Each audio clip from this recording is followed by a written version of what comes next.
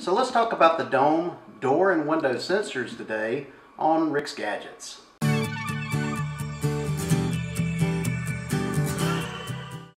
What I want to do today is cover the dome, door, and window sensor. This is a really inexpensive sensor.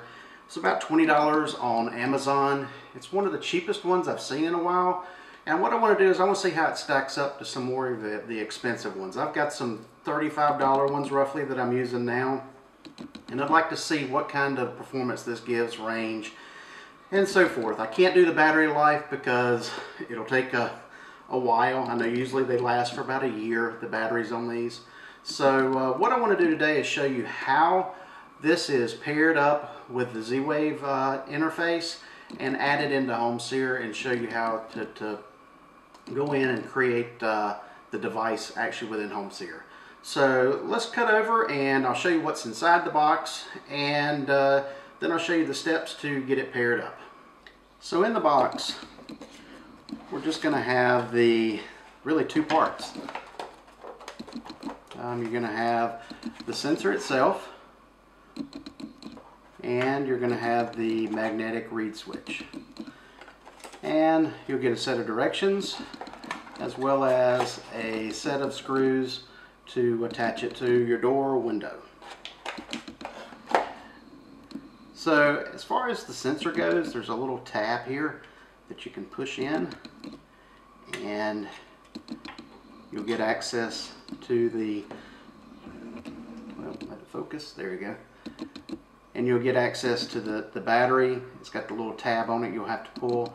And there's going to be a button here, and that button is what's going to be used for the including it to the Z-Wave network. So what I'm going to do is I'm going to go grab my Z-Wave sensor, and I'll show you how the pairing process. So to pair it up, I'm going to pull the tab, and it's going to have the LED light blinking. So what they're saying is to put your device into pair mode and press the button 3 times, and that will do the include. So what I'm going to do is I'm going to so with this in the pair mode, I'm going to press this button 3 times and get it into to pair up with the device. And you can see the lights flashing on both devices. The Z-Wave stick will go back to a steady blink once it's finished. And that is it. So this is ready to be added into to your system. So what I'll do is I'll plug this back into HomeSeer, my machine, and show you how to do the include process. So once you get into HomeSeer, you're going to go to your plugins page in your Z-Wave management, and you're going to come up to your Z-Wave interfaces. And here I'm going to go to my Z-Stick, that's what I have it named. And to go over this again, I'll put a link to my other video on how the Z-Wave interface works.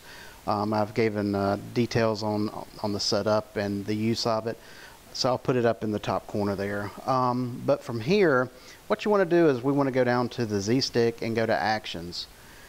And what we're going to do is import new devices. So we'll click on the import and start.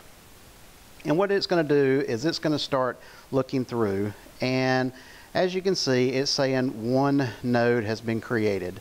So it found 27 nodes, and that should be everything within my system. So it's still loading here, so we'll give it a few minutes, and it's just going to scan everything and make sure there's no other devices to be added.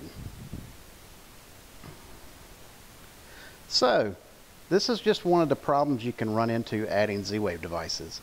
Here we got a warning, and what happened was it failed to get the information for the new node. Our new node is going to be 54.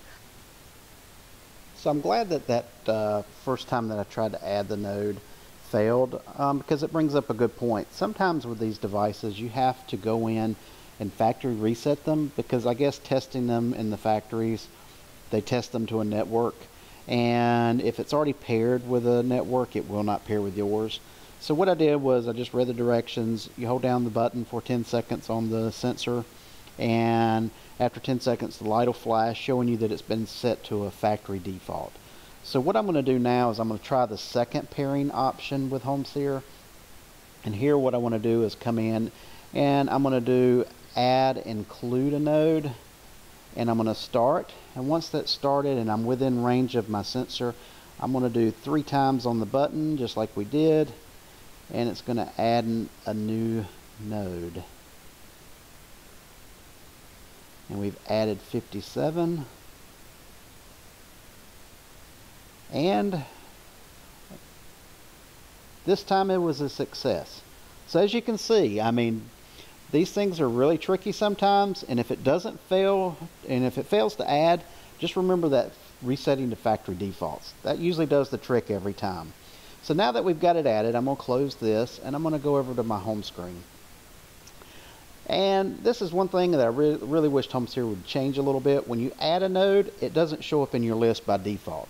So what I'm going to do is I'm going to uncheck all, just so we can go down and quickly see my node 57 here. So we're going to click on it, and now as you can see, everything shows up. And what I'll do is I will go through and rename these, the status. Like I said, I always do my battery, because as I sort the field, this is just one little tip that I do. I always do battery and battery. This way when I sort it, it shows up under my battery list. And what I'll do is I'll go in there and name this, but I'm just going to show you. I'm going to take the sensor here and I'm going to move it away, and you can see it change state. So everything works great. Now what I'm going to do is I'm going to do my little project on the mailbox. It's going to really test the range of this device, because it's going to be about 30 feet from the house. So I'm hoping that this the distance will make it.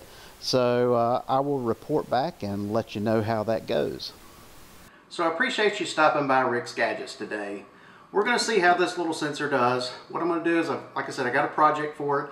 I think I'm going to use it for a monitor on my mailbox.